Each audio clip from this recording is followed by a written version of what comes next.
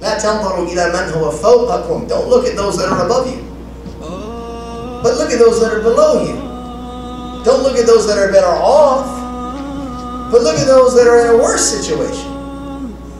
And this is better, that you should not belittle the blessing of Allah subhanahu wa ta'ala, but you can be grateful, that you can show gratitude. And there is always somebody that is below us. There is always somebody that is in a worse situation than we are. And this is one of the tools that we have from the framework of Islam in dealing with problems and hardship, with coping with agony and pain and loss and suffering, is that we always stop to look at those that are in a worse situation, not at those that are in the clouds. Because those that are above us, it doesn't end. There's always someone better. On behalf of the John Jam MSA, I'd like to thank everybody for coming out today. Of course, we have Imam John Starling. He needs no introduction. We just want to thank him for coming out all the way from Virginia. Him and his lovely son are staying in the back. So with further ado, I'd like to invite Imam John Starling. Not actually from Virginia. I was in Virginia though, a couple weeks ago. So maybe you were following my Facebook page.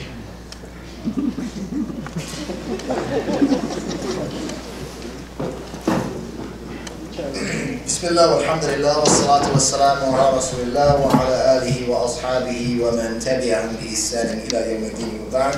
Assalamu alaikum wa rahmatullahi wa barakatuh. So thank you guys once again for inviting me. It's always a pleasure when I'm here. Getting from South Jersey, where I live, to here is sometimes challenging. There's something going on with the parking in the city now. I noticed there's commercial-only zones. Is that new? No, that's not. That's not new? I just wasn't paying attention to it when I was living here. Anyway.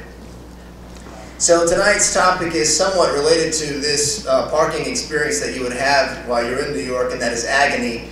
At least trying to combat agony through faith.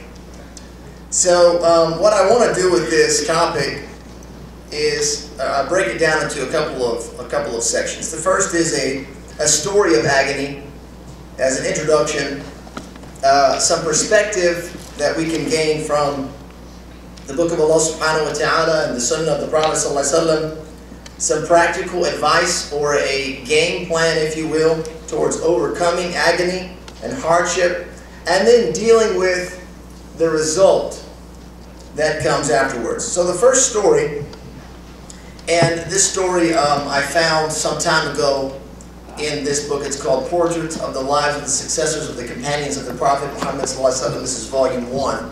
And this is a 3-volume set. I don't know if it's available or not, but it's a nice little book that I would recommend. It just has some really great stories in there about the tabi'een. And they also have a series for the companions as well, also a 3-volume series. The stories are very short, but they bring in some nice points of benefit. And so the story that we're going to look at tonight is the story of one of the great tabi'een. His name was Urwa ibn Zubayr radiyallahu anhu. This is the son of Az-Zubayr ibn al-Awwam, who was one of the great companions of the Prophet ﷺ, and was one of those that were given glad tidings of paradise, from the 10 that were given good news of paradise. And his mother was Asma bint Abi Bakr as-Siddiq radiyallahu anhu. This was the daughter of Abu Bakr, one of the great companions as well. Asma, as the daughter of Abu Bakr as-Siddiq, she was also a great Sahabiya and had a very, very unique position with the Prophet sallallahu alaihi wasallam, in that you may know this story, but you may not know some of the players in it, and that the Prophet sallallahu alaihi wasallam, when he was going to migrate and they had to sneak out of town, him and his companion Abu Bakr radiyallahu anhu, they were going to sneak out of Mecca and make their way to Medina. On or I guess in the middle of preparations for that, it was Asma, the daughter of Abu Bakr as-Siddiq, that came and prepared some food for them and wanted to secure it to their saddles, and so she removed her waistband and ripped it in half and then wrapped the food in that and then secured it to the saddles of both her father and the Prophet sallallahu alaihi wasallam. And so the Prophet sallallahu alaihi wasallam called her that al-nitaqain, or the one with the two waist belts. And so this was the nickname that was given to her by the Prophet sallallahu alaihi wasallam, and as he gave many of the companions nicknames throughout their life based on whatever they were doing or whatever situation they were caught in. So this was the son of these two great companions, Urwa ibn Zubayr. And so the story, it starts one day in the shade of the Kaaba. They were in Mecca, of course, and he was with his brothers. He was with his brother Abdullah and his brother Mus'ab. These were also the children of Az-Zubayr. Az-Zubayr had a number of children. He married 8 times throughout his life. Of course, not all at the same time, but some of his wives passed away. There was a divorce or two that occurred, and so there was a large family that he had. So these 3 brothers, so we have Urwa, we have Abdullah, we have Mus'ab, and then the third one, his name was Abdul Malik ibn Marwan. So they were all sitting there in the shade of the Kaaba, they were chit-chatting, talking, until finally one of them said, hey, let's all make a wish to Allah that we would pray that He will grant for us. As we probably do the same things from time to time. We're sitting and we're hoping and sharing our dreams and aspirations and goals. And so the first, Abdullah, he went and he said, my desire or my wish is that I become the leader of the Hijaz. The Hijaz is the region of Mecca and Medina, this mountain range on the west coast of the Arabian Peninsula. He says, my desire is to be the leader of the Hijaz and to be the Khalifa. The next one of the brothers, Mus'ab, he says, I want to be the leader of Iraq and Persia. And then the last one, Abdul Malik ibn Marwan, he said to the first two, he says, this may satisfy your desires to be the leaders of these places, but I won't be satisfied until I am the Khalifa of all of the Islamic empire. So then they looked to Urwa ibn Zubayr and they said, what is your wish? What is your prayer? You know, what is your aspiration? And so he looked at them 3. He said, may Allah bless you in your worldly pursuits. He says, as for me, my pursuit or my desire is that I become a scholar and that I teach my people the Quran and the Sunnah. And in doing that, Allah subhanahu wa ta'ala will shower His mercy upon me and enter me into paradise. So interestingly enough, all 4 of them, their prayer was answered, or their wish was fulfilled by Allah subhanahu wa ta'ala. The first, Abdullah ibn Zubayr, he became the leader of Mecca and Medina, and at one point in his political career he was recognized as being the Khalifa. And this was in a time of political instability. After, of course, the Khulafa al-Rashidun, then there was the Umayyad dynasty, beginning with Muawiyah ibn Abi Sufyan, and some of his offspring or his sons became the leader after that. And then eventually the rule went into the hands of Marwan, who was also from the Umayyad clan, and this is from the background of Uthman ibn Affan, and from his sons was Abdul Malik ibn Marwan.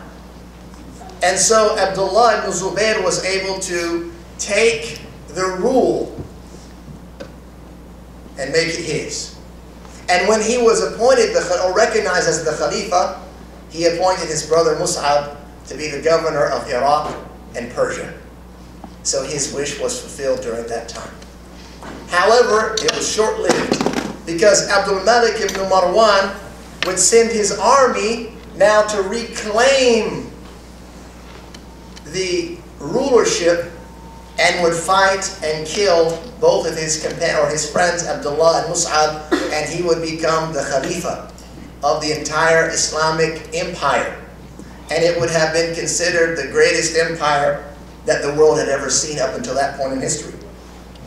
So these were the first three. The next and the last of these four companions, Urwa ibn Zubayr, whose desire was to become a scholar, while these three were off pursuing other political aspirations, he was busy studying and learning, in particular, hadith.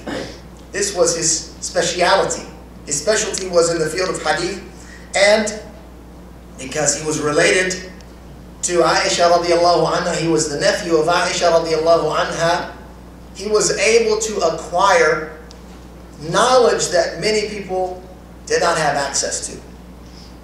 And he reached a level in his studies with his auntie, if you will. He said that if Aisha radiallahu anha passes away and dies, then the hadith that she has from the Prophet sallallahu alaihi wasallam, there will not be one of them that will be lost because I have memorized all of them.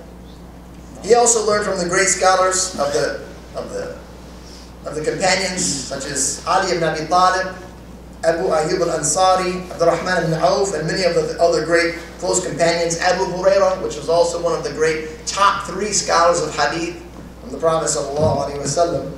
And so Urwa ibn Zubayr, he became known as a religious leader. During the time of the Tabi'een, he was from the 7 fuqaha of Medina. There were 7 major scholars of that period. And he was the leader in the field of hadith. And not only would the common people come to him asking their questions about Islam and how to apply Islam in their life and how to live, but also the leaders and the rulers would come to him seeking advice and counsel as to how to rule by the Islamic legislation. So there came a time when Al-Walid, you have to keep up with some of this. This is history. This is great. This is really great history. Al-Walid ibn Abdul Malik ibn Marwan. So now this is the son of the Khalifa. Because at that time, this is kind of how it was happening, was the leadership was being inherited, like a kingdom. And so he appointed Umar ibn Abdul Aziz, which many of you have heard that name before. They considered him the 5th Khalifa after the Khulafa al-Rashidun. He was appointed as the governor to Al-Madinah.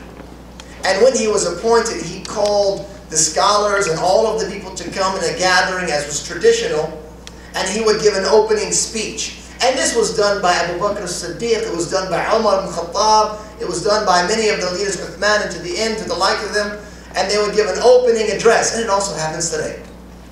When you're appointed or you're voted in, then there's an inauguration, and you talk about what your position is and what your plans are and all that kind of thing. So he came and he invited the scholars to come. He invited the largest and most reputable scholars to come in a very, I guess you could say, honorable sitting. And the leader of those scholars was Urwa ibn Zubayr. And so Umar ibn Abdul Aziz, he addressed the people and he told them that he would rule by the book of Allah and the sunnah of the Prophet sallallahu alaihi wasallam. And then Urwa, he got up and he made dua to Allah that Allah would give him success, that He would bless him, that He would give him success, that He would put barakah in his leadership. And you can see that Umar ibn Abdul Aziz was very successful in adhering to the tenets of Islam as a very religious and pious leader, whereas during that time, a number of the leaders and the rulers, they had become distracted with power and worldly things. Decoration of palaces and the harems and all these things, or the harems, all these things were going on at that time. And it's interesting to note that a lot of times a lot of focus is put on the rulers and the leaders of the Muslim countries, and you can see that this is something that began very early on, even in our Islamic history. So anyway, Urwa ibn Zubayr, he was called to visit the Khalifa al-Walid ibn Abdul Malik ibn Marwan. So in that gathering, when he was a young man, this was now the son of the Khalifa that had to kill the other 2 companions to become the leader. So his son asked him to come because he was a great scholar. He was a very famous scholar. And he traveled with his son, like I did today. I traveled with my son who's back there. He traveled with his son. His son's name was Muhammad. He was considered very attractive. He was very handsome. They said that he was dressed very well. as he was going to go and meet the Khalifa, similar to my son, MashaAllah, tabarakallah.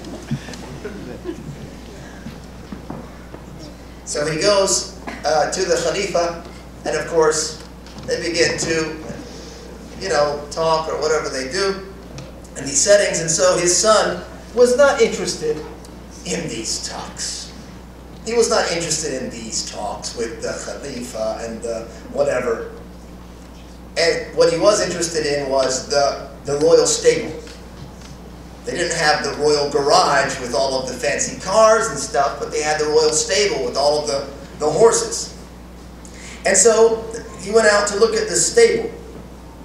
And when he went into the stable, looking at the horses, one of the horses kicked him in the head so hard that he died from the blow. So now there's a situation, obviously, that the Khalifa is his stable, his guests, the son has just been kicked by the horse. What can you do? I mean, what is there to do? So Urwa ibn Zubayr, he stayed, of course, there the night after having his son. It's one story that says that his son fell ill and then was kicked. Some people think that he got the ayn, the evil eye, like the eye of jealousy, I guess you could say, or envy. And this is what happened. So that night it was said that Urwa ibn Zubayr in his chambers was there, and he noticed that his leg was infected with a disease. Possibly gangrene or something. A very, very terrible infection. And so now the Khalifa was very concerned. He's like, he's already lost his son in my house. Now he's getting sick in my house. So he sent his royal surgeons, I guess you would say, to see what was going on and take a look at his leg and what was happening. And so the surgeons, they got up there and they looked at his leg and they said, listen, the only thing to do is to amputate it. Because if the disease begins to spread, then you're going to die from it. So now you can see that a real tough situation beyond losing his son, which for a father is perhaps one of the worst nightmares that you can live through, is to lose a son. And now they're talking about losing a leg. And so the doctors, they said, listen, we're going to have to, back then, obviously you can imagine the medicine was very crude, and the surgeries were very crude in comparison to today, right? You don't have anesthesia, and you don't have fancy things, medical trinkets and stuff, but you have blades and you have saws and stuff. I guess they use similar things today. So they said, listen, we don't have anything that can help the pain except for some intoxicants. You have some intoxicants that you can take, like alcohol or something, and you'll get kind of a buzz going, and it'll be very strong, and you might be able to make it through the surgery, and you can handle it. And so Urwa ibn Zubayr at this point, he says, when they told me this, I realized this was a test. This was another test. After the death of my son, this was a test for me now. Am I going to give in and take the intoxicants, take these drugs, which I hold to be haram, so that I could go through the surgery? He says, I will subdue myself with the remembrance of Allah. And so they called the surgeons in, and he started saying, La ilaha illallah. La ilaha illallah. He started to repeat this, La ilaha illallah. And so when the surgeons came in, they brought security guards in. He said, what are you doing? What do you need security guards? They said, well, when we start cutting and we get to the bone, we'll have to start sawing, and we're going to need to hold you down, because it doesn't matter what you say, you're not going to be able to stay still, and we don't want to further your injury. And so they started to hold him down, and he's saying, La ilaha illallah. They start cutting into the flesh with the scalpels. They're cutting through the muscle, and then finally they get to the bone, and they start sawing at the bone. If you can imagine for a moment, no medication, nothing. And he passes out. He passes out at this point. And so when he comes to, his leg is gone. And now he has to return home back to Al-Madinah. And on his way home, of course, people are waiting to greet him in there's a ravine there. It's an area called Al-Aqiq. That's the neighborhood that I lived in when I was there in Medina. And as he was approaching his family and friends, they saw him coming from a distance, and you could imagine what they would be seeing. That here comes a man we sent healthy with a son, and now he's coming back with no son and with a missing leg. So it looks like something terrible happened along the road. He was robbed, he was attacked, whatever. So he comes in there, he comes to his family and his friends, and they said, tell us what's happened to you. What have you gone through? I mean, you've gone through a trauma. It's a very traumatic experience. Something terrible has happened. And so Urwa ibn Zubayr, this is the beauty of the scholar, a very righteous and pious scholar, when presented with an opportunity to blow off steam and to complain and to, he could really go in. I went to the Khalifa's house and this and that, da, da, da. He says, لَقَدْ لَقِينَا مِنْ سَفَرِنَا هَذَا نَصَبًا, quoting from the book of Allah subhanahu wa ta'ala. This is how he responded. They're saying, tell us what happened. Where's your leg? Where's your son? What happened? He says, لَقَدْ لَقِينَا مِنْ سَفَرِنَا هَذَا نَصَبًا. And this is from Surah Al-Kahf, verse number 62. He says, indeed we have met on this journey of ours, fatigue. This is how he responded to this moment of hardship, difficulty, agony even. This is how he was able to deal with such a terrible, terrible affliction. Quoting from the Quran, his words did not go beyond that. This is how he expressed pain or sadness. Quoting from one of the prophets of Allah subhanahu wa ta'ala. So as he's there in his house, one of his companions, they come, his name was Isa ibn Talha, and he says, show me this musibah, right? This affliction, this harm that's come to you. Let me see this musibah. And so Urwa, he pulls back the clothing over his leg to show the stump that remains. And his friend, he says, Alhamdulillah. He says, you have most of you left. Right? You can imagine one of your friends coming to you and you may be feeling down. And you just had your leg amputated. I mean, there's no more basketball. There's no more soccer games. There's no more really walking around, running around normal. You lost a leg. He says, Alhamdulillah, you have most of you. He says, Allah subhanahu wa ta'ala gave you 2 eyes, which you still have. He gave you your intellect, which you still have. He gave you your 2 arms, which you still have. He gave you your 2 legs, and you have one of them remaining. He says, Alhamdulillah, we weren't preparing you to be a wrestler. We were preparing you to be a scholar, and that's what we need you for. So, thank Allah subhanahu wa ta'ala. Thank Allah that this is all that you had to go through. Nothing more than that. The Prophet sallallahu alaihi wasallam, he said in the hadith, he says, لا تنظروا إلى من هو فوقكم. Don't look at those that are above you, but look at those that are below you. Don't look at those that are better off, but look at those that are in a worse situation. And this is better, that you should not belittle the blessing of Allah subhanahu wa ta'ala, but you can be grateful, that you can show gratitude. And there is always somebody that is below us. There is always somebody that is in a worse situation than we are.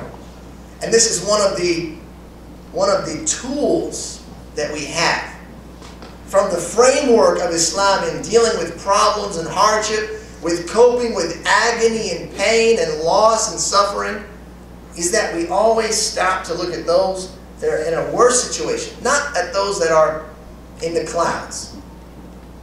Because those that are above us, it doesn't end. There's always someone better. There's always someone with more.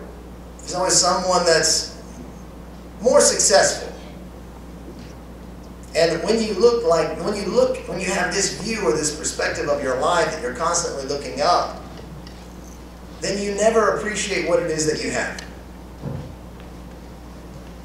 So this story, as a kind of introduction to the topic, is a story of agony. I mean, in my perspective, this is a story of agony. It's not only with family, but it's also a personal, bodily suffering. Mental suffering, physical suffering, emotional suffering is going on. And someone here has to deal and cope with this, has to combat this agony, And as a scholar, as a learned person, they're going to use the tools that they have found in their faith to do so. Not even giving into the modern medicine that was available to them, even though they could. And there's nothing wrong with that at times if it's required. And this story is not, I mean, this type of book, the books of the great companions and the great prophets of Allah subhanahu wa ta'ala, they're filled with hardships and trials. They're filled with tests, difficulties. This is the reality of our lives. That our lives are filled with hardship, trials. Allah subhanahu wa ta'ala says in the Quran, الَّذِي خَلَقَ الْمَوْتَ وَالْحَيَاةَ لِيَبْلُوَكُمْ أَيُّكُمْ أَحْسَنُ عَمَلًا وَهُوَ الْعَزِيزُ الْغَفُورُ. It is He that created death and life so that He will test you to see which of you are best indeed. He has created death and He has created life to test you to see which one of you are best indeed. And in the tafsir of this verse, Imam al-Qurtubi rahimahullah, he says that Allah has created death for al-ba'th wal-jaza, for resurrection and reward. That's why He created death, for resurrection and reward. And He created life, lil-ibtila, for test. He created life for test. So this ayah is clear in that we as people of faith are more prepared than the others in the fact that we know that we will be tested, that we need to brace ourselves for impact, that we need to have tools to cope with the challenges and the hardships that we will certainly face. As it says in this verse, that He has created us, or He has created death and life to test us. It will come, it must come, this is the reality. He says, الِابْتِلَاءُ يَتَعَلَّقُ بِخَلْقِ الْحَيَاةِ. That hardship and test and challenge, it is attached with the creation of life. And when you think about it, the moment that you came into this life, into this world, you were struggling. It was a struggle. Your mother was in struggle, in pain and suffering, hardship upon hardship. And when you were born, you struggled to take your first breath. You fought to take your first breath. To live life, you were struggling and going through difficulty. It's either one thing or another, but there's always some form of test and hardship that we have to prepare ourselves and deal with. Allah subhanahu wa ta'ala, often this is felt in Allah's tests that are not pleasing. They're hard. Difficult things. And Allah mentions, as we were just listening to the recitation before we began, it says, وَلَنَبْلُوَنَّكُمْ بِشَيْءٍ مِنَ الْخَوْفِ وَالْجُوعِ وَنَقْصٍ مِنَ الْأَمْوَالِ وَالْأَنفُسِ وَالثَّمَرَاتِ وَبَشِّرِ الصَّابِرِينَ. And we will surely test you with something of fear, something of hunger and of loss, the loss of wealth, the loss of lives, and the loss of fruits, but give good tidings to those who are patient. So these are the hard things, these are the bitter things to swallow. Loss, lacking, not having, being a have-not. This is something that everyone struggles with, regardless if you're Muslim or not. We all deal with this, and this is the bitter type of test. Then Allah subhanahu wa ta'ala will test us with fear. I fear failing. I fear being a failure. Not just in my classes and my studies, but in life. I fear failing. I fear loss. Whatever I have, I'm so afraid I don't want it to be taken away. We fear poverty, loss of wealth, of income. We're afraid of that at times. Most of the time, we're afraid of those things. The loss of life. Many of us are afraid to die. We're afraid of death. And you can see how that has impacted society. They're doing studies about freezing the body, freezing the brain. It's called cryogenics, I think. Is that right? Cryotonics. Is it cryotonics? Or cryoponics? No, cryogenics. Cryoponics. One of those, onyx, with a cryo in the beginning. You got it. I study hadith, brothers. I don't study those science things. But I did read up on it a little bit because I thought it was interesting, and that people were paying lots and lots of money, $100,000 just to freeze the brain in hopes that one day science will develop enough to bring you back to life so that you can live on forever. I don't know what the expectation is. Because there's a fear of death, the fear of moving on out of this world, out of this life, the tangible security of the world we live in. Anyway, so Allah subhanahu wa ta'ala in this verse, He says, Bashir as-sabirin, give glad tidings to the patient. Excuse me, the patient, those who have sabr, which is what? Yeah, patience. But what is patience? What do you think patience, what does it mean to you? Consistency? Or, is that what you said? Okay, anyone else? What does consistency mean? Like a thick consistency, or I know that like, what? Like steadfastness in what you're doing, to not give up. Okay, steadfastness in what you're doing, not to give up. Yep. Sabr in Arabic is actually closer to patient perseverance. Patient perseverance. Perseverance. Okay, cool. Yeah. Isn't it patience with the command of Allah, with what He made haram, and the third one I forgot. Okay, patience with the command of Allah, with what He made haram, and yes. I think of patience like the story of Ayub alayhi salam. Good. The story of Ayub alayhi salam. Where when he's sick, and he looks at, he said he asked how long he was healthy for, or like 12 to 40, like 7 years, and he was sick.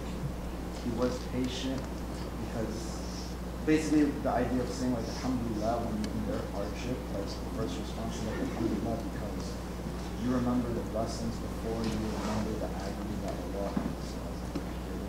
Okay. Remembering the blessings before the agony. Having trust in Allah and accepting the current situation. Good. These are all great answers. They all tie in together. Yes. Being really happy with what you have. Being happy with what you have. Not just content or adjusted, but actually happy. Finding happiness in whatever it is that you have. Okay. So these are some good starts for patience. There was one quote that I came across some time ago talking about patience and what it means, and it's kind of a practical approach to what it is to be patient. And we're talking about everyday life stuff, right? Every day, the day in, day out challenges and hardships that you go through and what it means to have patience with those things. So the first thing it was, patience, it is habsun nafs. It's the retainment of the self. The nafs, as you all understand, the retainment of the self, and habs is also used for the imprisonment. Mahbus is someone that's imprisoned. So habs al-nafs is almost essentially imprisoning the nafs. He says, min al-jaza'i wa tasakhuti, which means from anxiety and anger. To contain the soul, to contain the self from being anxious and angry with whatever it is that you're dealing with. And this is a very quick reaction. You think about it. When you're running down the hall and boom, you stub your toe, what do you say? You might turn around at the door, whatever, you start cursing at the door. Right? Yeah, or the chair. On the chair, it's inanimate object. Barakallah feek. It's there. No ears to hear those curse words. But there's anger with what's just happened to you. You're actually angry with yourself for being a little clumsy, not paying attention, and then you hurt yourself. Anything else, you get angry with someone cuts you off in traffic. You get angry, you start yelling. Anger, anxiety, right? So this is the first level of sabr here, is to hold on to that and to train the nafs, right? The nafs, it requires training. It requires a type of enforcement. It requires that you impose upon it, the soul, or the nafs. It's not something that you just let go. Like some people will say, I'm not very patient. Listen, I'm sorry about what I did to you. I'm just not a patient person. I'm hot-headed. I have a temper. Okay, so understand that when we're hanging out. Yeah, and so what are you supposed to say? Oh, alhamdulillah, great. He's an ill-tempered person. That's good. That's just the way that Allah created him. Right? You're supposed to just say, oh, justified. He's justified in that because that's just who he is or who she is. I'm just a hothead. You know, I got a short fuse, so you got to watch yourself around me. You understand? This isn't the retainment or the imprisonment of the nafs. You're letting it run loose. You're letting it. It's not something that you were born with or not born with. It's something that you're trained to do. It's something that you're trained to do. If you look at children, young children, they get to a point in their life at about 2 or 3 where they are very impatient. Actually, I would go as far as to say very earlier than that. They want something, they just start yelling it out. Before they can talk, they're crying. They start crying. It normally means, I want food, I want sleep, or I want a diaper change. There's no patience there. You and I, when we're hungry, we can be patient. We can wait. I got to go to class. I got to go to work. I can put this off and wait. I can be patient before I eat. But a young child, there's no patience. Whatever urge is there, whatever feeling is there, they want to take care of it immediately. And you'll see children that get to the ages of 2 or 3, they start throwing themselves on the ground, they start having tantrums, they start yelling and crying and screaming because there is no patience. They have not been trained how to be patient. So just like you train that child to be patient, the same thing goes with the nafs. You have to train the nafs to be patient when you face difficulty and hardship. When there's a trigger that has set you off, you have to tame that. Now, this is step 1. The next step, he says, habsul lisan, the retainment or the imprisonment of the tongue, an shakwa, from complaining. Think about that. To bite your tongue from complaining. How often is it that we find ourselves complaining about our predicament? You know, this is the daily thing for many. And we'll do it and we don't really realize we're doing it. We're complaining about the predicament that we're in. Oh man, another test. Oh man, I can't believe it. Oh man. Can you believe this guy? Can you believe this girl? What they did is to the end of it. Because you can't hold your tongue from complaining. This is a lack of sabr. A lack of patience with the situation that you're in. And the next one he says is habs al-jawari. It's the refrainment of the body, the limbs. An tashwish, min tashwish. That's from like trouble. Acting out. You know, acting out physically.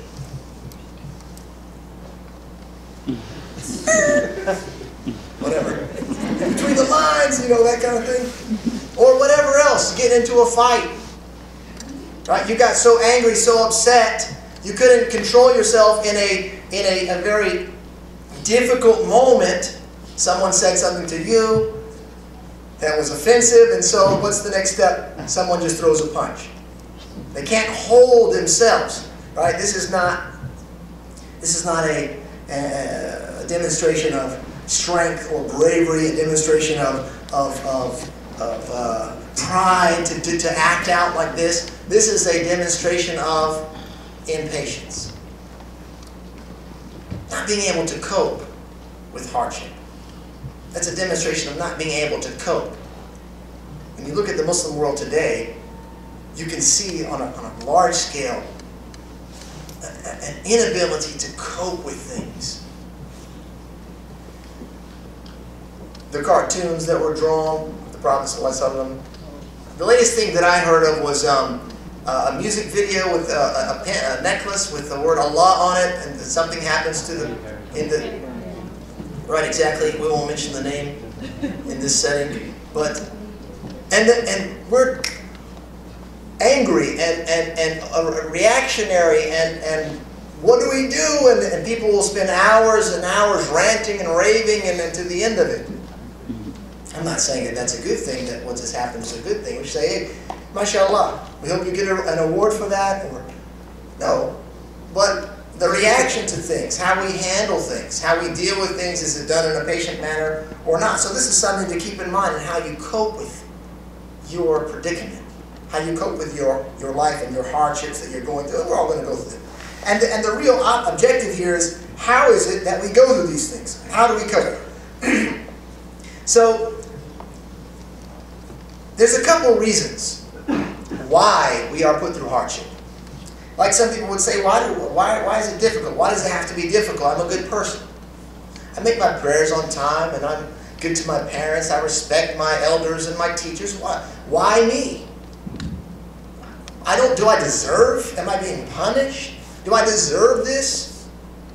And you begin to question even the very core of your faith, which is having faith in Allah's decree. And you begin to question that. Why me? Oh Allah, why me? Why are you doing this to me? Right? Imagine this scenario for college students. Your paper, your research paper is, and this actually happened to someone.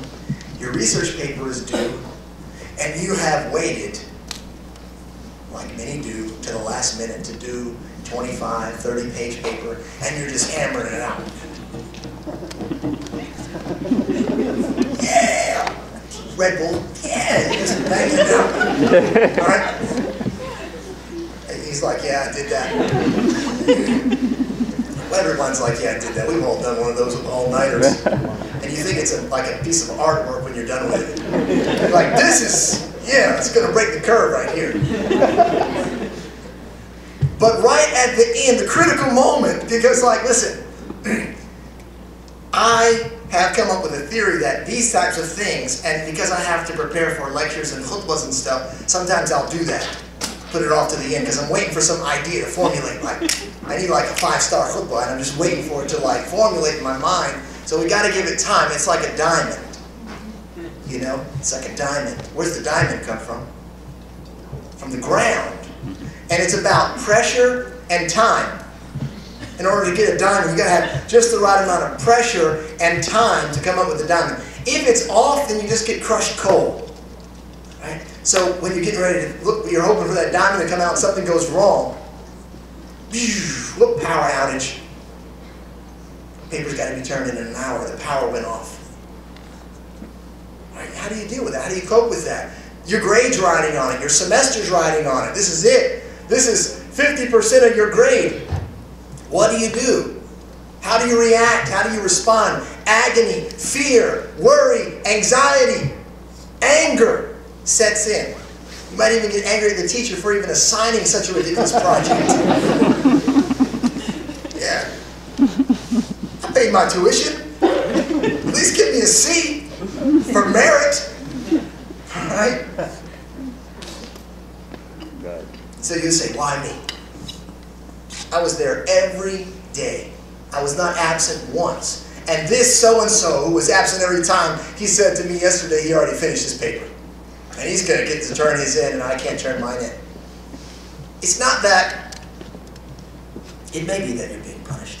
And only Allah knows. But there are a number of reasons why these tests are put in front of us from Allah subhanahu wa ta'ala. The first of those, and this is important because the first step in dealing with agony or combating agony, it is perspective. It's mental. It's all mental. For the most part, unless it's a physical harm. But like the emotional harm, it's all mental. It's all based on perspective. If you have the right perspective, if you can adopt and hold on to that perspective in the face of hardship, then your chances are much higher of you walking out of there not being destroyed. The Prophet ﷺ, he says, "Inna idam al-jazai ma'a idam al-bala." He says that the increased reward is with the increase of test and trial. Essentially, the harder the trial, the harder the test, the greater the reward will be. If you handle it as you should. If you deal with it properly.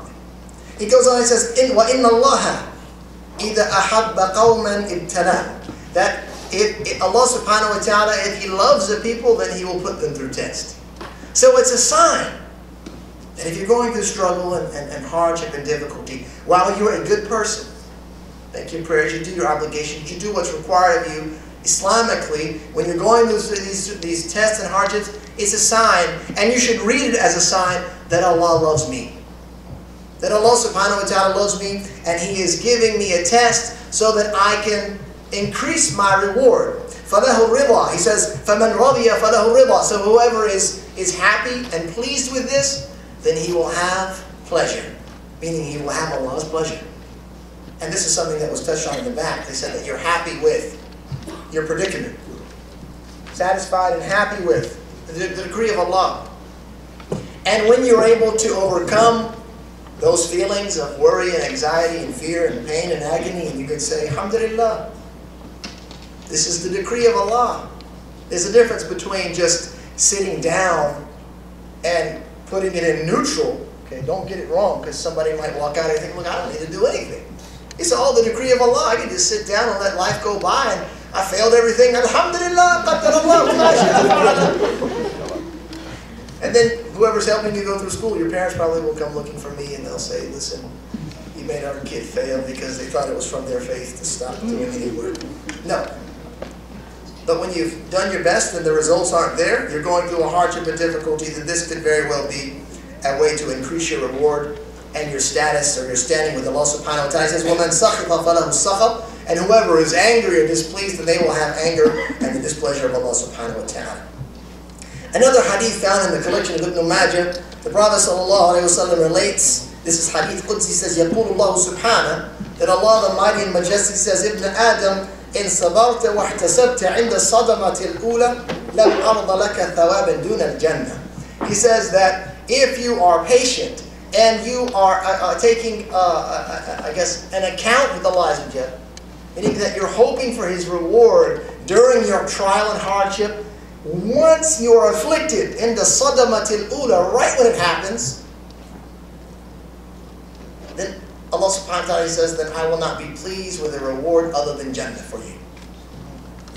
So this is challenging. Jannah, when you look at it, and you'll find in the Quran and in Hadith, there are times when Allah subhanahu wa ta'ala, He puts forward characteristics or qualities of people of Jannah, people of success. And you see that often those qualities and characteristics, they are not easily met. Because Jannah is not a cheap thing. It's not a cheap thing, but it requires sacrifice, it requires struggle. And this is a great struggle. We're talking about stubbing our toe when we wake up in the morning, walking or running down the hall, and boom, we hit it in the sadamatil ula, upon the onset of hardship. Right when it happens, that's when you brace yourself, that's when you hold yourself, you imprison the nafs, and you find some way to cope with it. Right? As opposed to the initial reaction, you're yelling and you're cursing and you're even maybe kicking that thing. And then you say, Alhamdulillah, yeah, so maybe I'll get expiation for my sins from that. Right? Alhamdulillah, after I've already broken the thing into 100 pieces out of anger, right? And this has happened to probably most of us. You're looking for, you're looking for something in the house. You ever lost something in the house, in your own place? You misplaced something, you're looking around, and you start ripping through stuff. Frustrated. You're breaking your own stuff. I'm speaking from personal experience. I don't know about you guys. Maybe you all are just a bunch of angels here, John Jay, and you just got that under control. But if you don't, then you know what I'm saying. Upon the onset of hardship and difficulty that you hold yourself. Another reason is to expiate sins, to forgive you, and to remove misdeeds. And this, of course, was reported from the Prophet ﷺ in Sunnah Tirmidhi. He says, مَا يَزَالُ الْبَلَاءُ بِالْمُؤْمِنِ. He says, بِالْمُؤْمِنِ وَالْمُؤْمِنَةِ. That the hardship or the trial will not stop or not cease with the believing man and woman. فِي نَفْسِهِ وَوَلَدِهِ وَمَالِهِ. In his self, in his own self, in his wealth and in his offspring, or in his offspring and his wealth, حَتَّى يَلْقَى اللَّهَ وَمَا عَلَيْهِ خَطِيئًا. Until he meets Allah subhanahu wa ta'ala and he does not have a sin upon him. So this hardship, this trial, this difficulty in life, it will continue with the believing man and the woman as a form of expiation, as an opportunity to cleanse yourself of sin and transgression. And this can continue for a person as long as they are dealing with it properly, and they will meet Allah subhanahu wa ta'ala without any sin upon them. And we ask Allah to forgive us and pardon us of our sins and our misdeeds and cover our faults. Amen. And there are a number of other hadith the Prophet sallallahu alaihi wasallam he mentioned, and I think it's important at this point, the hadith in Sahih Bukhari or Muslim. I've been hinting at stubbing the toe for a number of occasions. The Prophet sallallahu alaihi wasallam, he said that ما من مصيبة تصيب المسلم إلا كفر الله بها إلا كفر الله بها عنه. That there's not a musibah, which is an affliction that will harm the Muslim, except that Allah will expiate them for sins. And he says, حتى الشوكة. He says, even a thorn, يشاكها, even a thorn that pricks them, that with such, even the smallest of the stubbing the toe, can be an opportunity for Allah to pardon you and expiate some sins from you.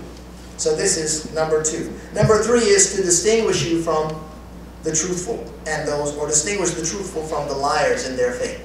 And this is directly from the Quran, Surah Al-Ankabut. Allah says, أَحَسِبَ النَّاسُ أَن يُتْرَكُوا أَن يَقُولُوا آمَنَّا وَهُمْ لَا يُفْتَنُونَ. Allah says, do the people think that they will be left alone to say we believe and they will not be tested and tried?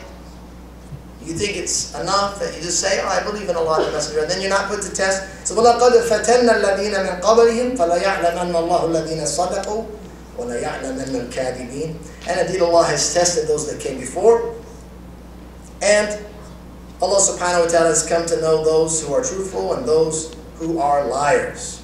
It's become evident through the tests and the hardships that they're put through.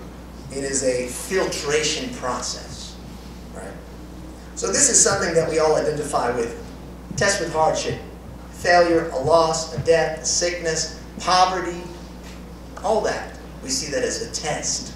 We see that as difficulty. And that is often a source of agony, a source of suffering, a source of anguish and pain for many people. But the reality is, and this is important to keep in mind, that it's not the focus of our talk, but Allah subhanahu wa ta'ala also tests us with ease and comfort. Tests us with delight. Things that we find sweet. Things that we enjoy. Allah subhanahu wa ta'ala will test us with those things as well. In the Quran He says, كُلُّ نَفْسٍ ذَائِقَةُ الْمَوْتِ. Many people, they know this verse, or a portion of this verse. He says, وَنَبَلُوكُمْ بِالشَّرِّ وَالْخَيْرِ فِتْنَةً. And we will test you with evil, بِالشَّرِّ وَالْخَيْرِ. And we will test you with good, with the khair that everyone's so happy with. Everyone's so excited about the khair, fitnatan. He says, and this will be a test. We will put good, we will put happiness, we will put tranquility, and look at the test that we're in.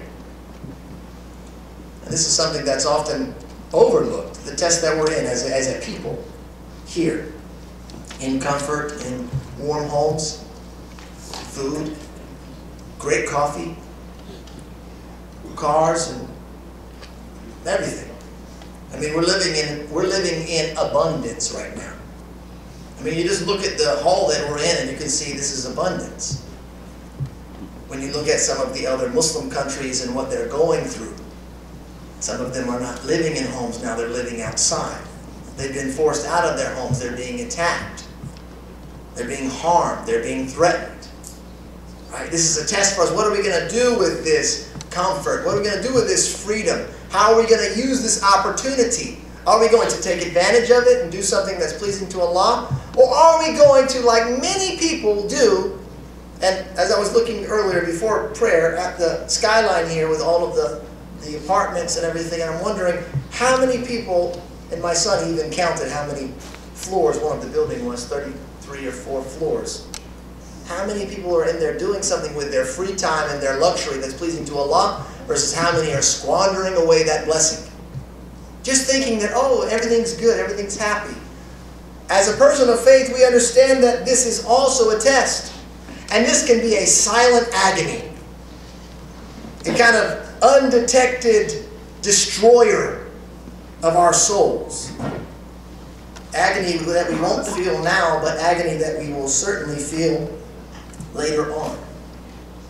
Allah subhanahu wa ta'ala in the Quran, Surah At-Tawbah, verse number 55, He says, فَلَا تُعْجِبْكَ أَمْوَالُهُمْ وَلَا أَوْلَادُهُمْ إِنَّمَا يُرِيدُ اللَّهُ لِيُعَذِّبَهُم بِهَا فِي الْحَيَاةِ الدُّنْيَا وَتَزْهَقُ أَنفُسُهُمْ وَهُمْ كَافِرُونَ. He says, so let not their wealth, right, let not all of their wealth or their children impress you. The delights of the world. Let not their wealth or their children impress you. Allah only intends to punish them through them in the worldly life, and that their souls should depart at death while they are deniers, disbelievers.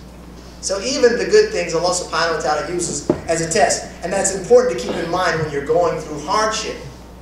Look, don't think right now you're in a mode of test mode. Don't think now you're struggling and you're dealing with difficulty that you're in test mode. But you were before that. Your whole life, it is test. You're in test mode every single day of your life. Every waking moment, you're in test mode. And so the Prophet ﷺ, this is beautiful. Beautiful words. The Prophet ﷺ, in a beautiful, very beautiful hadith and report, Sahih Muslim, he says, عَجَبًا لِأَمْرِ الْمُؤْمِنِ. He says, astonishing is the affair of the believer. It is the situation of the believer. عَجَبًا. You probably heard ajib, something astonishing, something amazing. Amazing is the situation of the believer.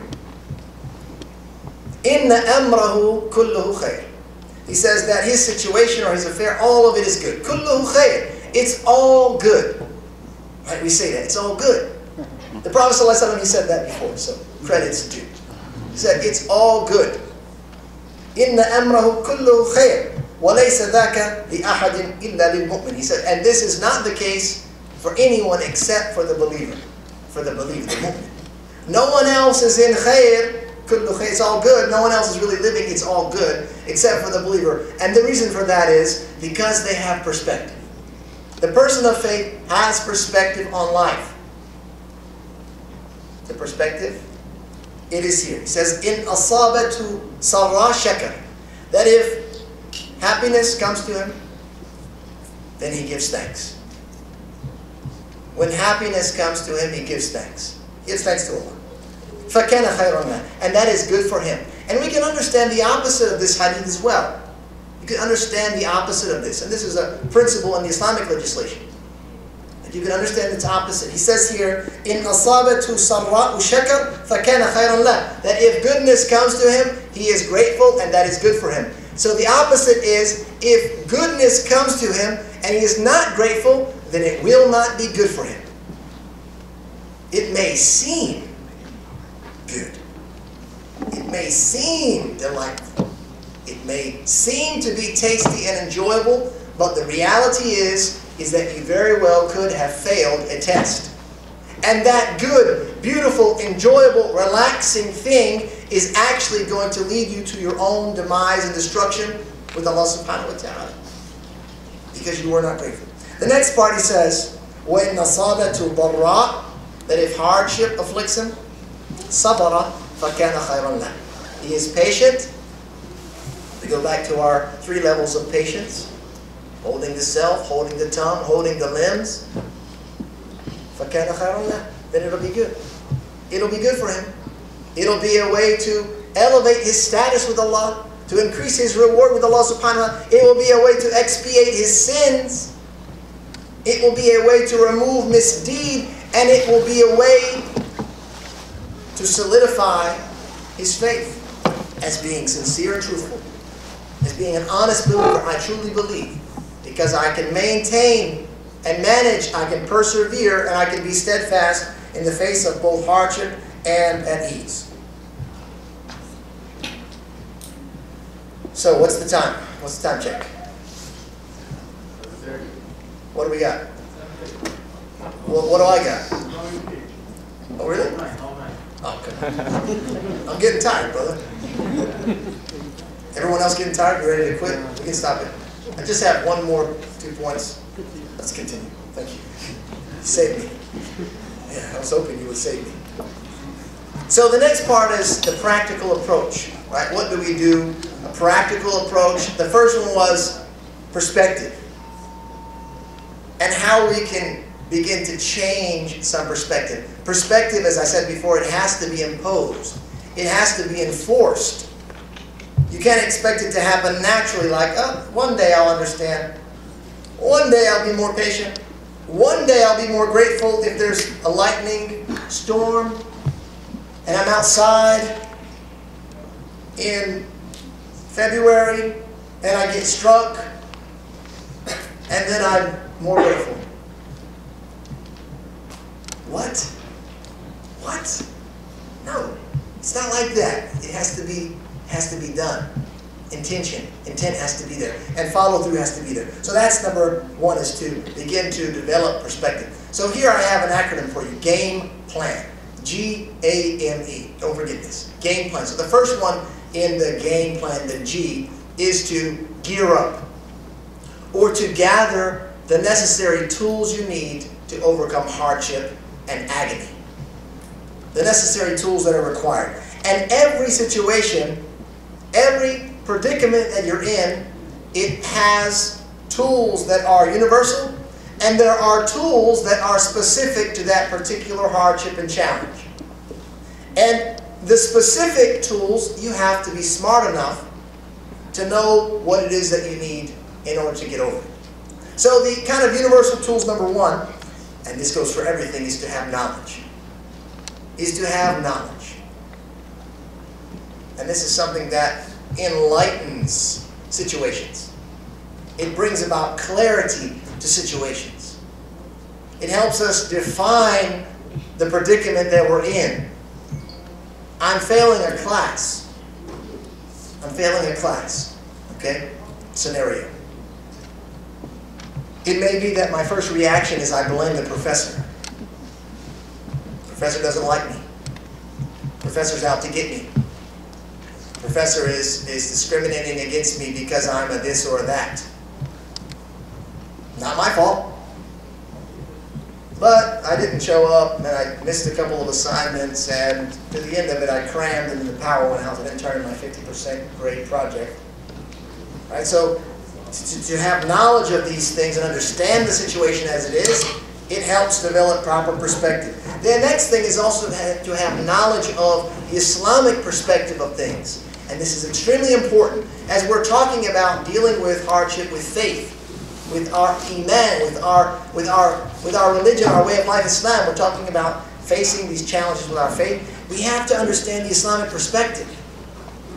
If you're sad and you're distraught and you're upset and your life is over because your boyfriend or girlfriend broke up with you,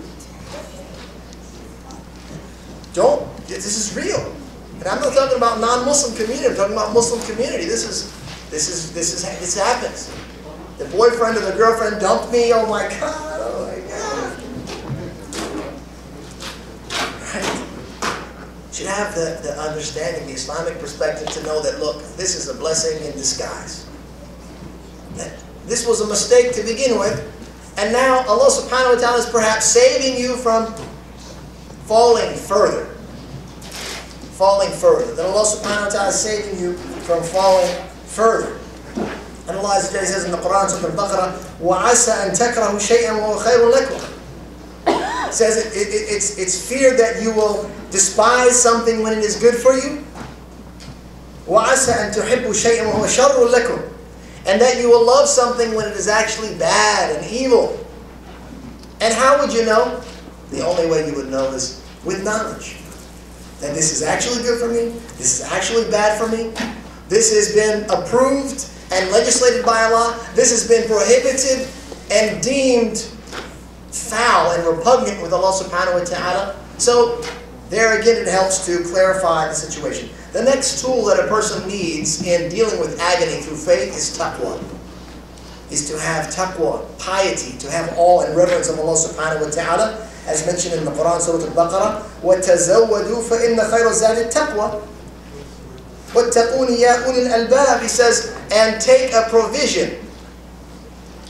Gather provision, and indeed the best provision is taqwa. To have the fear of Allah subhanahu wa ta'ala, to have the fear and reverence of Him that will help prevent you from falling into bad situations. So this is the first two universal tools. Talking about gathering up the necessary tools, gearing up. It's knowledge and taqwa. And then everything else after that is probably specific to the particular situation. Number two is aid. Seeking aid. This is the A. Seeking aid. And most importantly, seeking aid in Allah subhanahu wa ta'ala. Putting your reliance in Allah azza wa jalla. Humbling yourself to asking for assistance with Allah azza wa jalla. And this is hard for many people. I can do it on my own. I can go it on my own. I don't need to ask anyone. I'm my own person. I'm self-made. There's a pride there that can get in the way of asking for help. And this is a tool. This is a must in dealing with hardship and agony. وَاسْتَعِنْ بِاللَّهِ. Of course, as the Prophet ﷺ, he said, seek aid with Allah subhanahu wa ta'ala. This, by the way, this acronym here, it was mentioned, the Prophet ﷺ, he says in a hadith, he says, Al-mu'minu qawi khayrun wa ahabbu ila Allah min al-mu'min al-da'if. That the strong believer is better than the weak believer. And both of them, they have goodness in them. He says, ihras ala ma yanfa'uk. Be vigilant with what benefits you. And this is part of gearing up, gathering the tools together, that which is beneficial. The next part of the hadith is this, ista'an billah.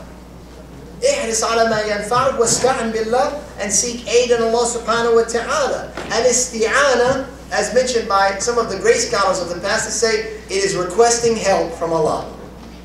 Oh Allah, help me. Oh Allah, aid me. See me through this. Give me patience. Grant me fortitude.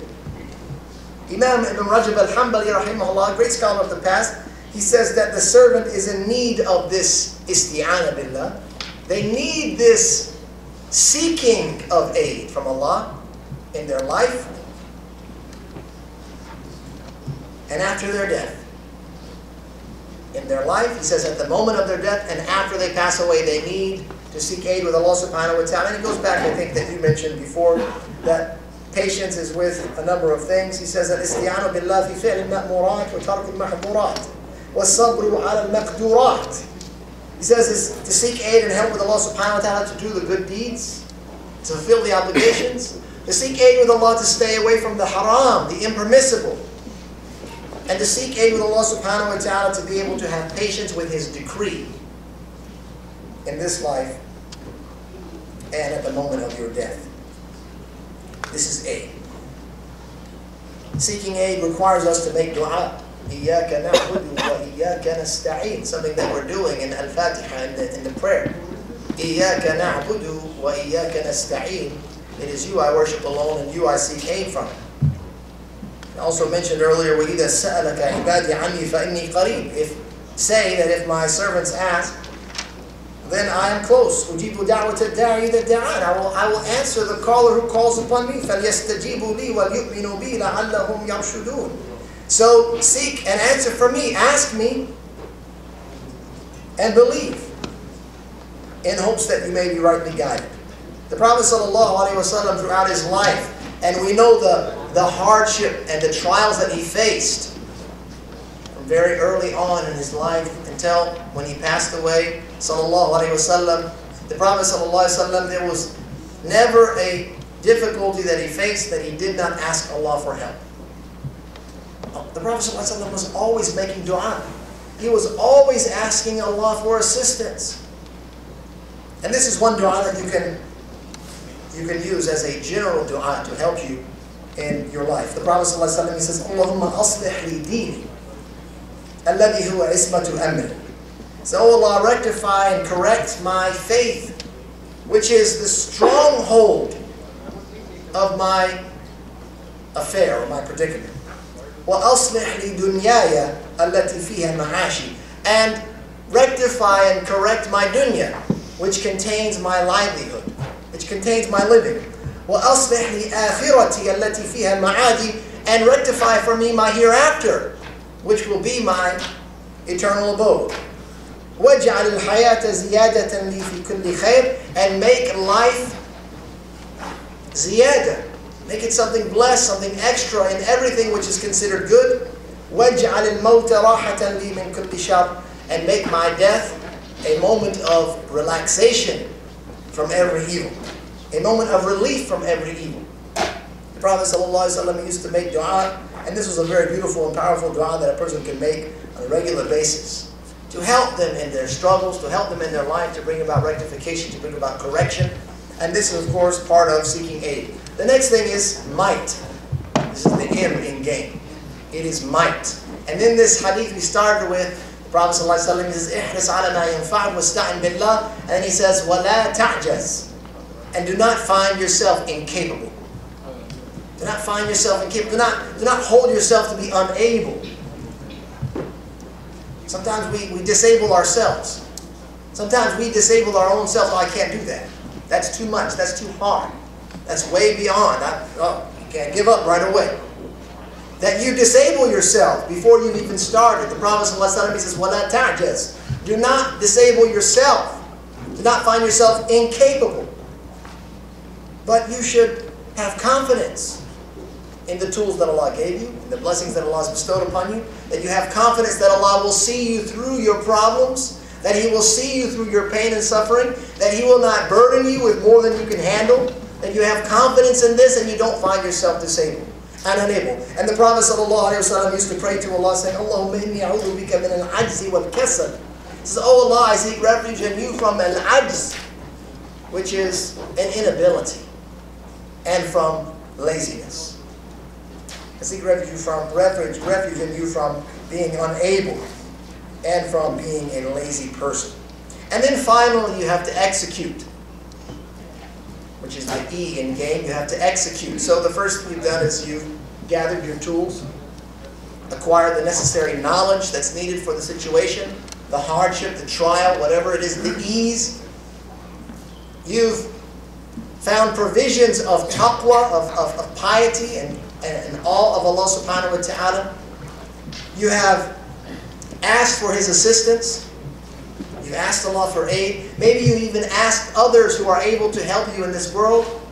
Hey, you have a connection in the office. You can help me with my resume. You can help me study. You've essentially done all that you can do in preparation to overcome a hardship, in preparation to go through pain and suffering. You've done all you can do, and then you have confidence, might. You find yourself ready and able, and then you execute. And then you go through it. The Prophet ﷺ, he says in a hadith report, Sahih Bukhari, Muslim, he says, Saddidu wa qaribu. Saddidu wa qaribu. And essentially this means aim, take aim and get close. Take aim and get close. And this was explained to Ali ibn Abi Talib. He asked, what is Saddidu wa qaribu?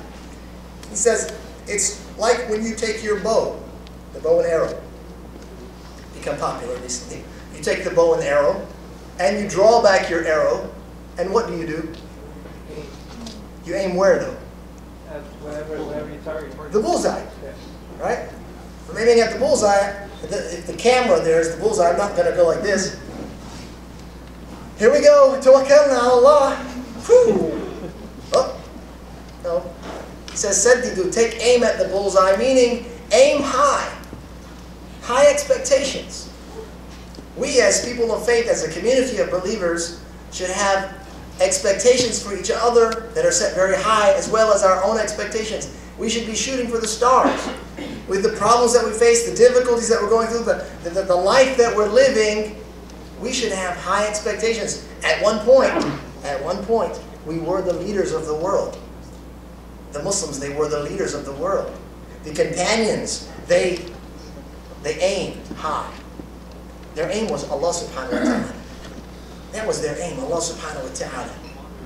Right? So if you aim high, and you get close, as it says, وَقَارِبُ, and then get close, you might not hit the bullseye, but inshallah you get somewhere close to it. You're shooting for 100. Some of us, when we go into the exam hall, like, I'm going for a C. Come on, C.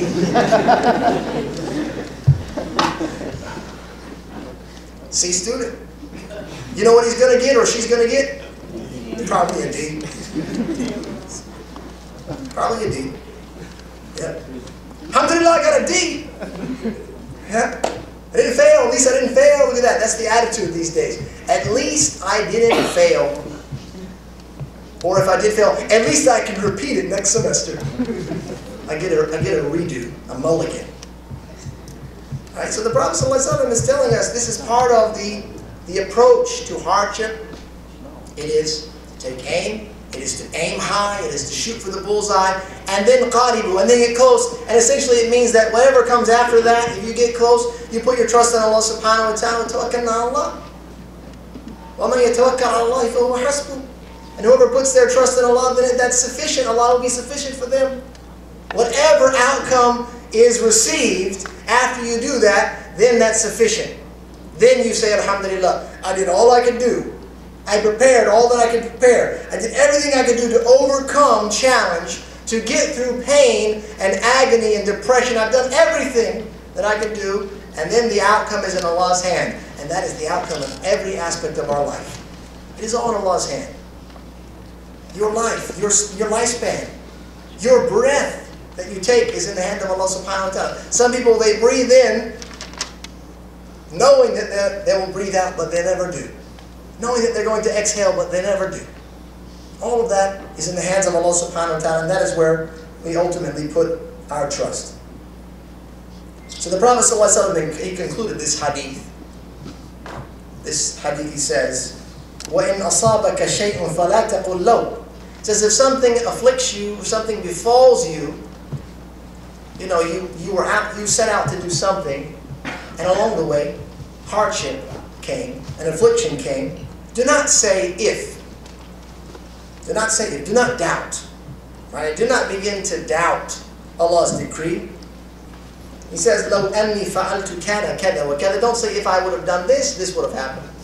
If I'd done this, this would have happened. Don't say that.